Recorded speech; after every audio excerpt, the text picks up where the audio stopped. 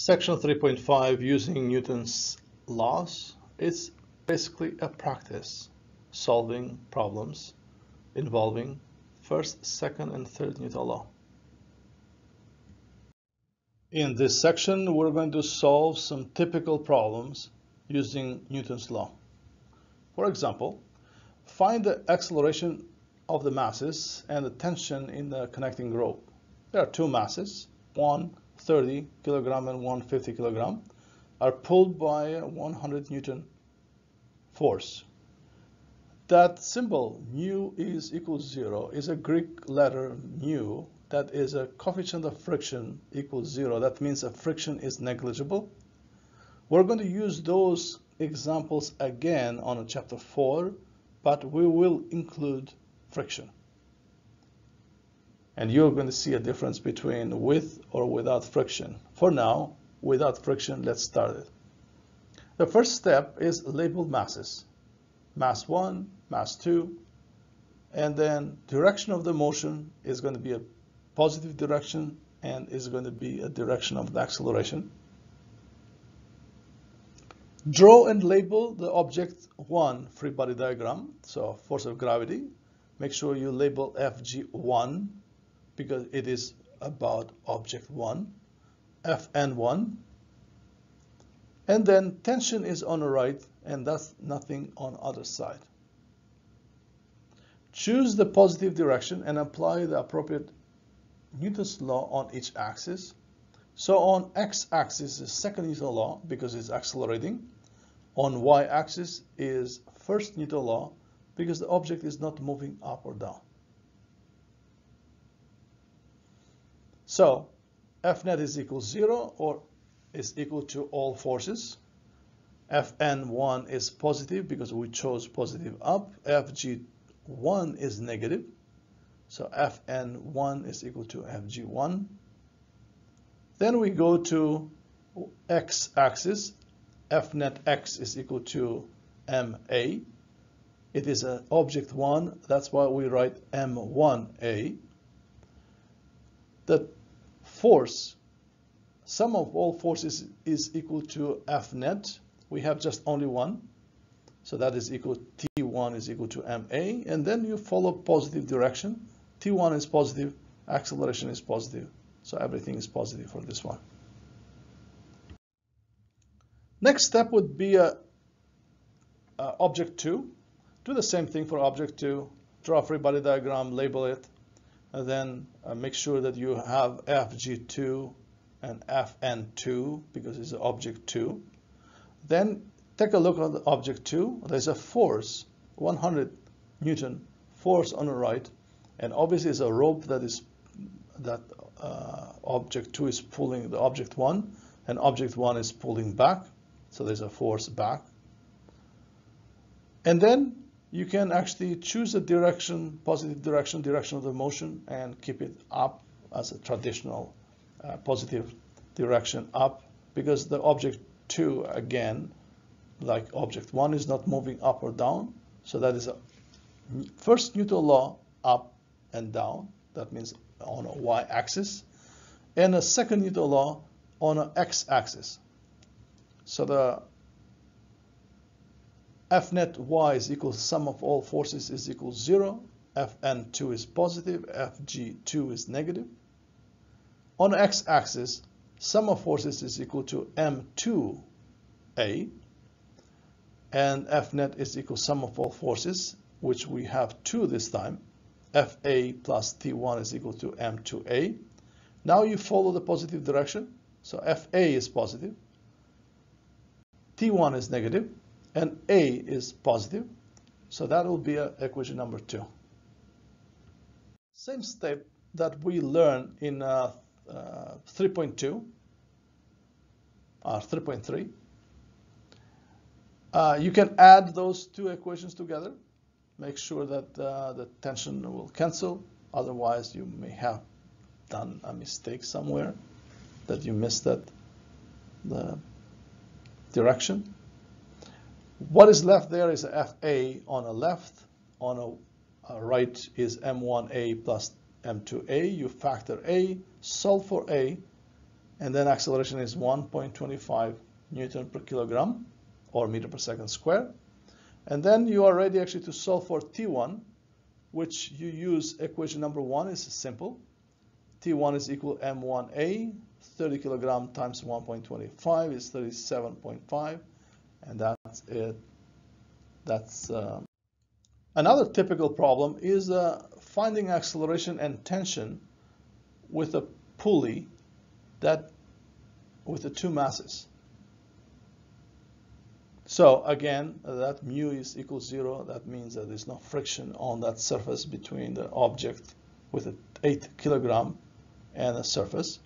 So label the masses, label the direction of the motion, which is going to be a positive direction, and that is the direction of the acceleration. And the same thing that we did before. Object 1, draw free body diagram, FG1 and FN1. And on the right is tension. There's nothing on the left. So then you can choose a positive direction and then label and you apply appropriate Newton's law. So the right Newton law actually on each axis. Again, the same thing as before. On the y-axis, nothing is moving for object 1 up and down. On an x-axis, you apply second Newton law because the object is accelerating. So on a y-axis is the same as the previous one. Fn1 is positive, Fg1 is negative. And then for on an x-axis, F net x is equal to M1A. F net x is equal to T1 is equal to M1A. So you follow the positive direction, and that is equation number 1.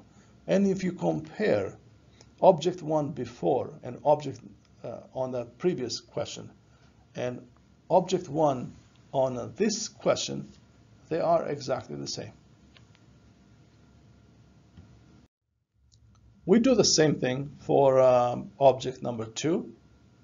We know that direction of the motion is down, and that will be a positive direction. Yes, it's not traditional to choose a positive direction down, but it's going to be very helpful. Then you can continue with drawing a free body diagram of the object 2 with the forces and label them. Make sure you actually use label like FG2 for object 2. And the object 2 is being held by a rope. So there's no normal force there. So make sure you don't make that mistake. It's a tension, not a normal force. It's a tension, the same tension that is applying on object 1. It's the same rope. So we have only one axis now, forces on a y-axis only. We don't have anything on a x. So you can apply second Newton law because the object is accelerating on a y-axis. Then if you see that here is accelerating downward, so that means F net is y is equal ma, and F net is equal to sum of all forces. That is equal to m to a. Follow the positive direction. You see that there are similarities when we solve the problem. Then Fg2 is positive in this case, and T1 is negative, which is equal to m to a, and that is equation number 2. So in a similar way, you add those two equations, and you see that T1 cancel. What is left is Fg2 and M1A plus M2A. You factor A and you solve for A. So we have and you plug those numbers, 15 kilogram times 9.8 divided by 8 plus 15, and A is 6.39 Newton per kilogram. Then you are ready to use one of those equations. The simpler one is equation number 1 to find the tension, which is equal to M1A 8 kilogram times 639 will give you a 51 Newton. Now for this example, we have 3 masses instead of 2, and 2 pulleys, 2 ropes, and everything is labeled, and you can label the masses as well. Make sure that everything is done correctly. So direction of the motion is it is on a right Y, because 15 kilogram is heavier than 7 kilogram, is more massive. So force of gravity is stronger on a 15 kilogram mass than on a 7 kilogram. So that's why the 15 kilogram is going to pull the 7 kilogram downward. Okay, so as the 15 goes down, 7 goes up. So that's why when we're going to calculate and solve for or draw a free body diagram for the object 3, you're going to see that positive direction is up, and when we're going to do a free body diagram for object 2, the motion is down. That is going to be a positive direction as well. Okay, let's continue. If you see that there are a lot of similarities here, so free body diagram of object 1 on the left is T2, on the right is T1. FG1 and FN1, both of those are labeled, and the same way, choose the appropriate Newton's law on each axis. On a y-axis, there is no moving up or down, so that means that it's the first Newton law. On a y-axis, first Newton law is a balanced force. On an x-axis is a second Newton law. So on a y-axis, F net is equal to 0 and is equal to sum of all forces. We have just 2, and then follow the positive direction. Fn1 is positive, Fg1 is negative, and that's what you need for now. F net x is equal to m1a, is accelerating. So we have 2 forces in this case. T1 is a positive and T2 is negative. So that is equal to m1a. That will be equation number 1. For object 2, you see that object 2 is accelerating downward. That will be a positive direction. I just explained it. So draw free body diagram for object 2. Make sure that you don't draw a normal force here for object 2 or 3, because both of them are hanging from the rope. So it's a tension that is holding them, not a surface. So don't make that mistake to draw a normal force when you have a tension. So positive direction is down. You have just only one axis on a y-axis. That is accelerated motion. F net y is equal to m2a, and then F net y is equal to a sum of 2 forces, sum in this case. Then we have Fg2 positive and T1 negative. That is equal to m2a, and that will be equation number 2. Similar way, we do that for object number 3, Fg3 and T2.